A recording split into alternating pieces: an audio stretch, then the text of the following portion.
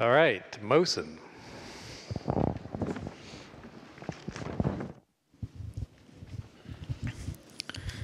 All right, it's a great pleasure to be here.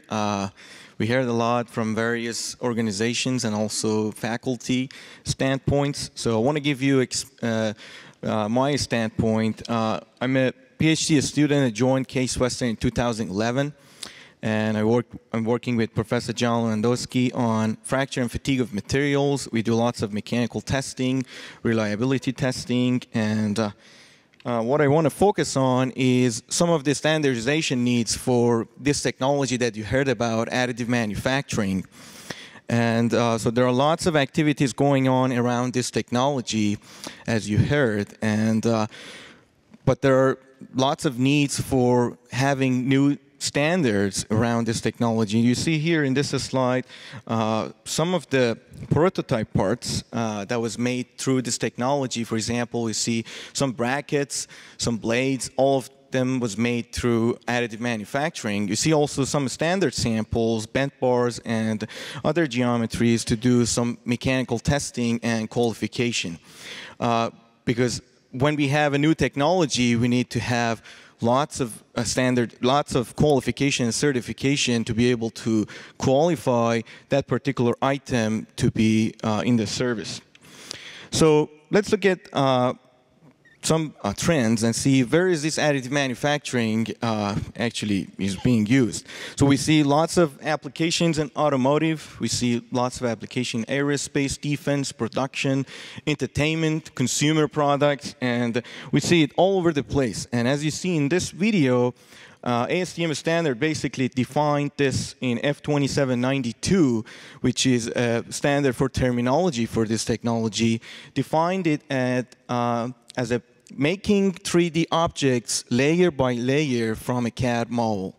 So the role of ASTM here is critical because everybody can define this technology differently. So we need to have a terminology, and that's why you see here this standard.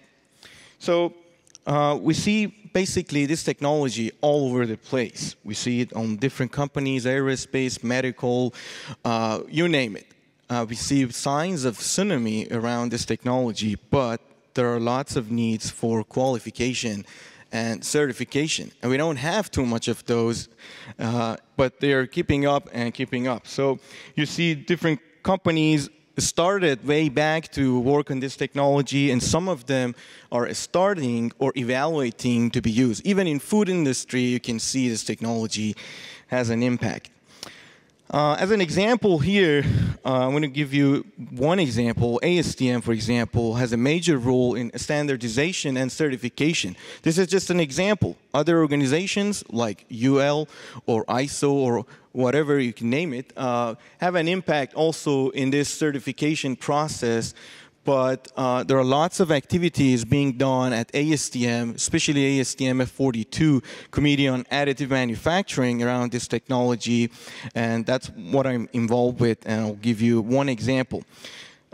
So in this slide, for example, we see an example from UL. There are lots of activities around this technology at Underwriter Laboratory. You see lots of trainings, you see lots of testing and certifications, and you can go to their website and see what kind of resources they have available for you as a student.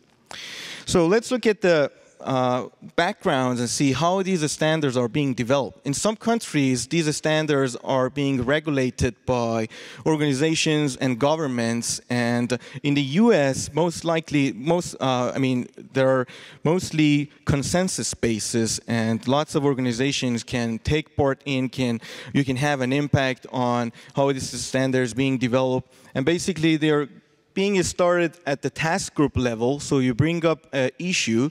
One of the questions one of the students asked is, once the new technology comes available, so how are the standards being developed? And that's when you attend one of these meetings at various levels, you can suggest some of your suggestion or some of the needs that you think need to be done, and then you will bring it at the meetings. A task group can be formed and look at the various ways in order to put these into the standards.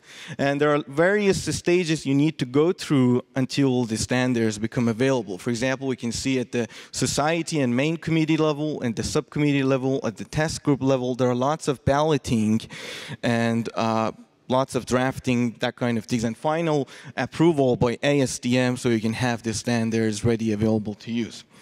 As an example here, I'll give you one example from my standpoint. We have been researching on orientation dependence properties of titanium alloys made by additive manufacturing.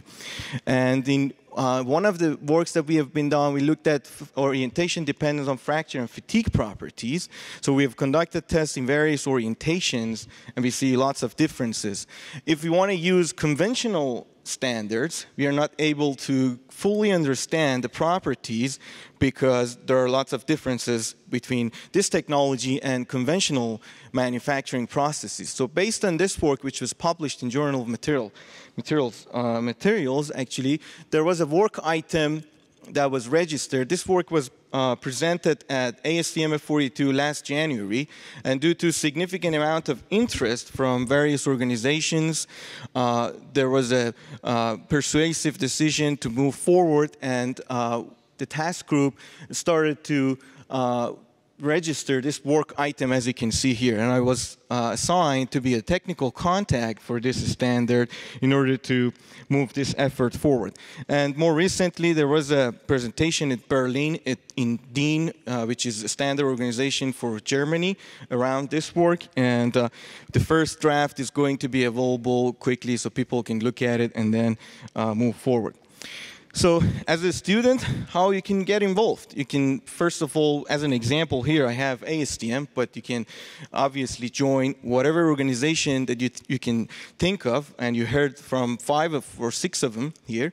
You can get free membership from almost all of these organizations, and you can attend committee meetings, almost always free. And you can access to project grants, a scholarship, and lots of other things. You get to know lots of key people in the field that you're interested in, so there are lots of networking opportunities. You get visibility, you will make your resume, and you learn about the standard development and lots of other things. And also you can get access to lots of training and webinars through this, for example, ASTM website, and there's one webinar that I gave, and you can access to it. And I'll finish here with one last comment. If you want to get out of the college with having something in your back of pocket or make a difference, join one of these organizations. You'll get a chance to give input. You'll get a chance to make a difference. So with that, I'll stop here. And I'll thank you for taking time to attend this workshop. I don't have time to show this video. You can download this video from the presentations and learn more about this. Thank you.